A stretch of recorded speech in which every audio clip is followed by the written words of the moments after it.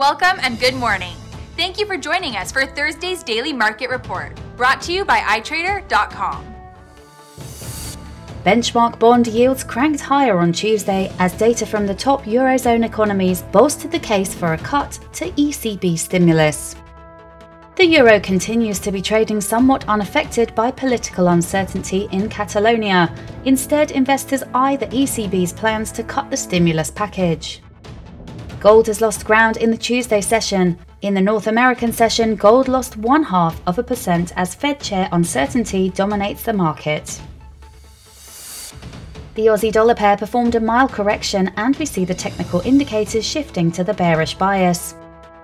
The dollar-yen pair proceeds to strengthen at a steady pace. The ADX is indicating a growing bullish momentum. The RSI is giving a bullish signal. The price of crude oil remains strong with a growing support. The ROC is signalling buy. Stochastic is signalling buy.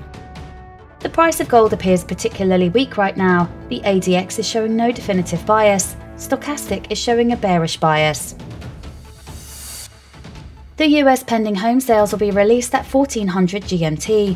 The US continuing jobless claims at 1230 GMT. The German GfK Consumer Confidence Survey at 0600 GMT.